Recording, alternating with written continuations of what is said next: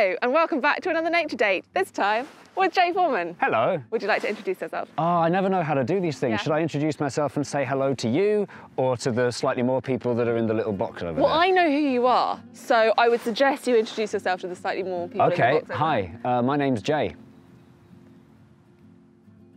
And that pretty much sums up his channel. You do Oh, would you like a infrastructure and history and I math? do very silly educational videos, mostly about geography, politics and cities and so on. Yeah, and it's very funny. Oh, thank you. Also, Tom Scott is here. Hi. Also, my mate Terry's here. Hi. And we have a 360 camera, because why not? We are here digging for fossils, which is going to be an interesting Nature Day because I don't actually know that much about digging for fossils. Oh, that's worrying, because I don't know anything about fossils either. I was hoping that you would tell me. Well, here's a riddle for you. Oh, I get it. It's called a riddle. Hey! Oh, nice. It's just a garden sieve. We are in Lesnes Abbey, which is supposedly a big fossil pit, like really easy to find fossil pit.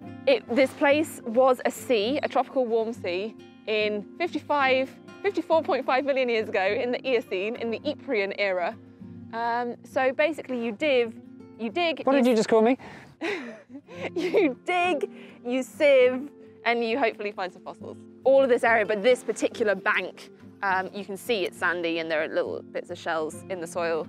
Just happens to be really good, and I'm guessing because it's sand and not clay, it's easier to dig in as well. All right then. So yeah, just dig. I genuinely don't really know what I'm doing. So you don't have any digging technique that you can show me? I don't have any technique. I would say go down, and there will be, 100% certainly, there will be shark's teeth. So at least that gives you an idea of what to look for. Well, how will I know the difference between a shark's tooth and a small stone that looks a bit like a shark's tooth? Because shark's teeth are unmistakable. Oh, I'm already doing something wrong. You're putting the earth inside your green thing, Yes. and I'm tossing it away. The idea being that you do that, and so that all the gritty bit goes away, wow. And you're left with this stuff. I mean, the top few layers are probably just going to be soil and stones. There's a word I've got in my head, I don't know if it's the right one. Is it trepanning? Is that the word for when you put things in a thing like this and shake it out and gold comes out? No, that's panning. Yes. Trepanning is when you drill a hole into someone's skull Oh, yeah. to try and release the pressure. But that's a video for another time. What's the word Sorry, for I when... jumped in as if I was part of this video then, sorry. It's all right, Tom. I'm sure that everyone in the comments will be going, hey, get Tom on the camera more. So feel free to jump in at any point. So, Jay, Hello. how often do you come into nature? Do you know I don't come into nature very often at all? I guess, not? well, because, well, two things. First of all, my video channel that I do doesn't seem to touch on nature at all. It's all about man-made things, you know, human-built things, and I don't really get a chance to sort of dig things. Or... I mean, you sometimes go along like disused railways, don't you? And they're often quite good for nature. That's true, but what I normally do is I look to the camera and say, what a shame, the railway's gone and now it's replaced by nasty nature, and I leave. Other than shark's teeth, what are the other things we might find around here? Well, Jay, funny you should ask that. So, because it's an old sea, there are also turtle remains. Oh, wow. So you can see like the top shells, the carapace of turtles. There are bony fish, teleosts, and bony fish like wrasse or sturgeon or things like that have really weird mouth plates. They grind their food together. So it looks, I mean, it looks a bit like scales, but really hard and rocky. There were some mammal bones found here as well. But shark's teeth is by far the most common one. And it's also the coolest thing. If you're Oh, gonna I don't know, if I could find a bit of a turtle from 55 million years ago, how cool would that be? It's just satisfying, isn't it? You can get the aggression out. I mean, it's basically an adult's version of making mud pies and playing around in the dirt. Yeah, you don't stop doing this sort of thing because you grow up. You grow up because you stop doing this sort of thing. Ooh, oh, no, deep. hang on, no, that's the wrong way around. I meant to say it in the positive way, where this is fun and good and we should all keep doing it as grown-ups. So let's try that again. Okay. You don't grow up because you stop doing this. You stop doing this bit. Oh no, I said it the same again badly. I think you're doing it the right way. Is that the right way? I think it is. Right, let's try that again. Okay. You don't grow up because you stop doing this. Oh, yeah? You stop doing this because you grow up. Oh, that's deep, Jay. Thank you. Jay Foreman, everybody. Oh, I thought I had something, but I think it's too small. Oh, no, wait. Oh, that's definitely a fossil. Is it? That's definitely a fossil. Ooh. I found the first shark's tooth. Because I mean, you can also come over and get a shot from like a centimetre away. Okay. Do you want to hold on to that a sec? I'm going to get my information sheet that tells you what species of shark it is. Ooh.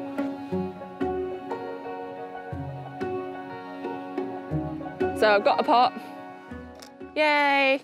That made a satisfying ding. It did. I know so much about fossils. I know how to print off an information sheet I found online. Let's see what type of fossils this is. Because it's important to state that people don't have to be incredibly knowledgeable about the thing they're doing just to get out and about in nature. It so happens I know a lot about birds and insects and rock pools, but I don't about fossils. I mean, it could be any of these. So there are 3 sand shark species that are likely to be found here.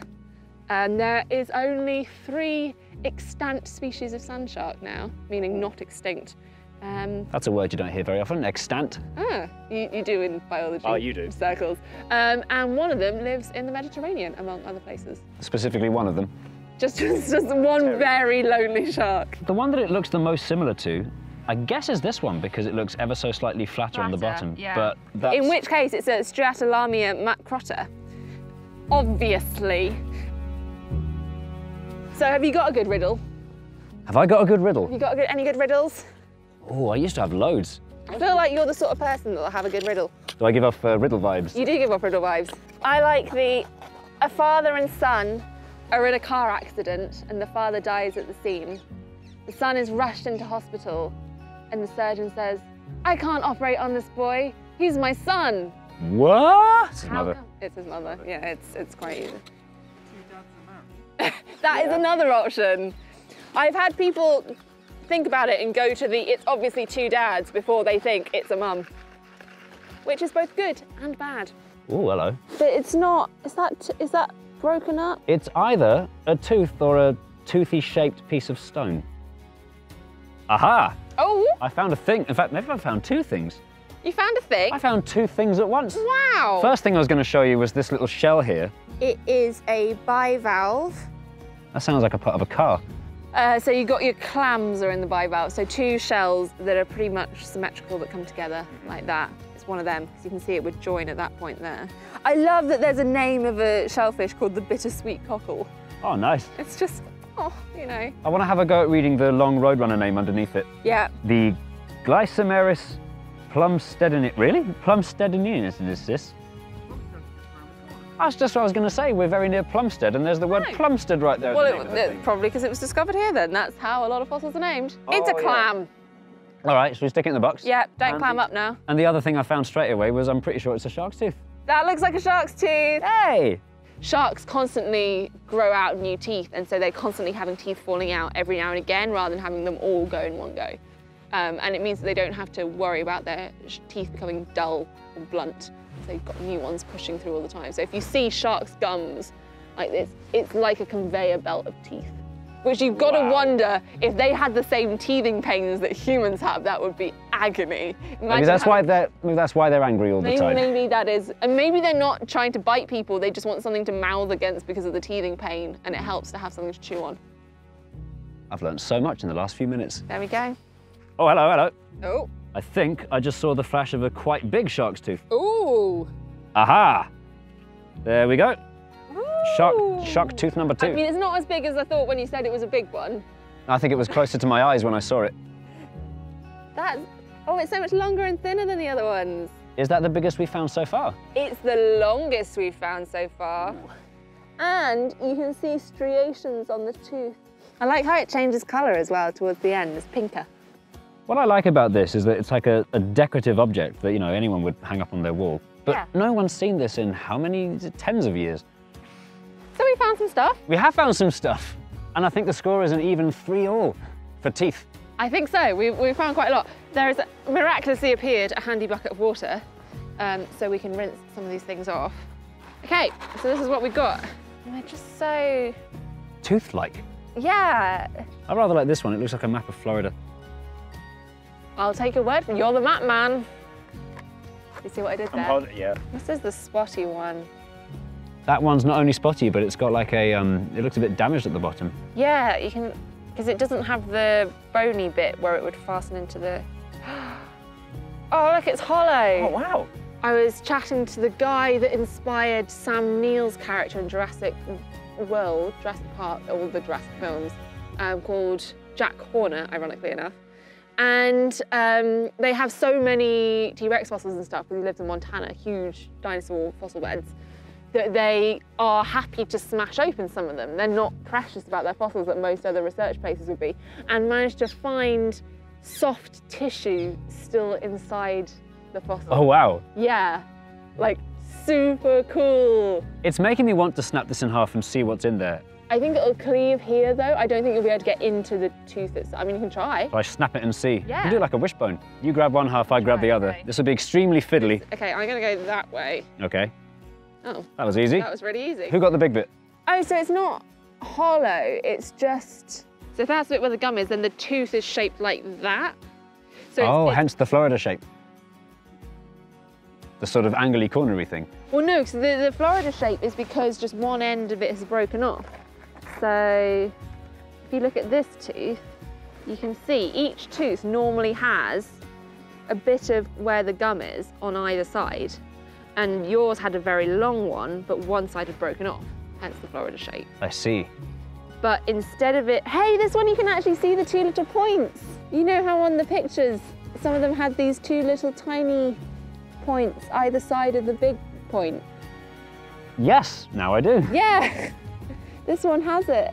So this is definitely a sand shark. See, that one reminds me somewhat of the Eiffel Tower. I think we've done pretty well there. Yeah, I'm pleased with that. Considering we didn't have a spade, we were only digging with trowels, and we were probably only digging for about an hour. We were digging with really only 1.5 trowels. That is true. That's enough teeth for what percentage of a single shark?